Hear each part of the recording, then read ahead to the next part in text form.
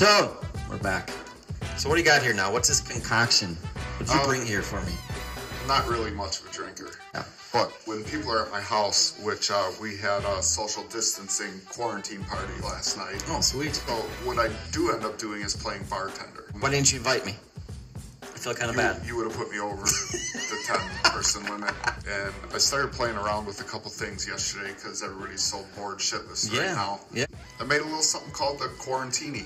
I don't like it already. I don't know if that's a thing other places. If it is, I'm sorry. I just assumed I was a genius and thought of it on my own. So first thing I got is Izzy sparkling juice. Yeah, I noticed you drink those a lot. I do. That's peach.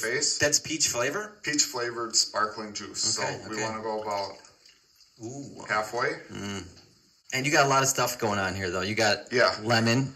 I mean, is this all going into one drink? Absolutely. I'm thinking this is going to be dangerous right here. Next, we go splash of OJ. When you're in your kitchen, these things were in front of you, and you're like, maybe they would taste good if I just put it in one. Yeah, I wanted to impress our guests, so I went around and gathered up all the shit we had in our house. This is all the shit you had? Yeah. You had no preparation here. You didn't prep for this COVID-19 thing? Nope. Then we do a little squirt of lemon. What the heck is that? In there. I like your shot glass. Wu-Tang forever. Wu-Tang Clan ain't nothing to fuck with. So I made it with about 3/4 of a shot. You do a whole shot with mine. This is going to give me a buzz. Guarantee.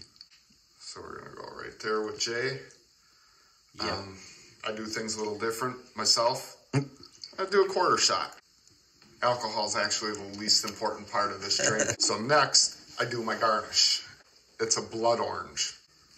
It looks bloody. So a lot of people would peel this. I do something called a supreme. That is so bloody. So a supreme is where you cut the rind off so you don't have the film rind. You fillet between them. You take the little sliver you cut out. That's how you get all the good stuff in. So this is a supreme blood orange. For the garnish, we get ourselves a cherry on there. We blast the blood orange on each end. Look at that. We drop that.